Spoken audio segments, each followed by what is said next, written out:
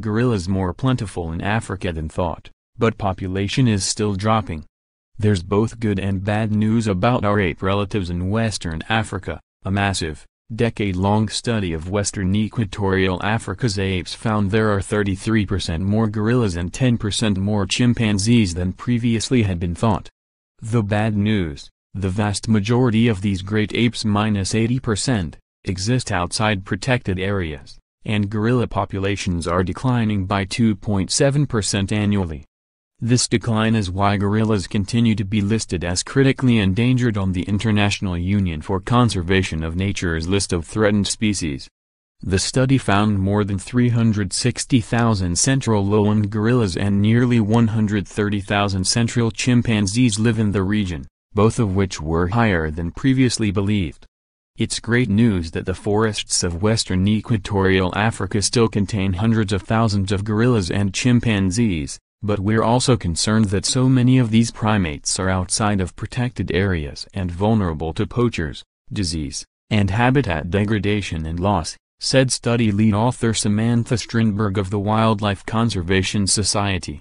The main factors responsible for the decline of gorillas and chimpanzees are illegal hunting, disease and habitat degradation, the study found. All great apes are protected by national laws and international conventions. Thus, it is illegal to kill, capture, or trade and live individuals or their body parts wherever they occur, the study said. Despite this legal protection, the combination of poaching with Ebola virus disease has been catastrophic for gorillas and chimpanzees. Another emerging threat is industrial-scale forest conversion for agricultural plantations, especially oil palm plantations. This deprives the apes of their natural habitat.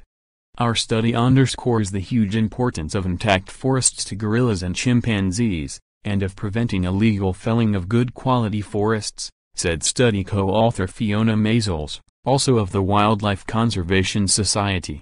Most of the great apes in this study lived in Gabon and the Republic of the Congo. Smaller populations also exist in Equatorial Guinea, the Central African Republic, Cameroon and Angola. As for what to do about the declining populations, study co-author Elmer Cole of the Max Planck Institute for Evolutionary Anthropology said protecting our gorillas and chimpanzees will require a major increase in political will at all levels, national, regional and global. Another expert, study co-author Liz Williamson of the University of Stirling in Scotland, said that a combination of responsible industrial practices, conservation policies, and a network of well-managed parks and corridors would provide wildlife managers with a winning formula for conserving great apes in Central Africa. Our study has revealed that it is not too late to secure a future for gorillas and chimpanzees. The study was published Wednesday in the journal Science Advances.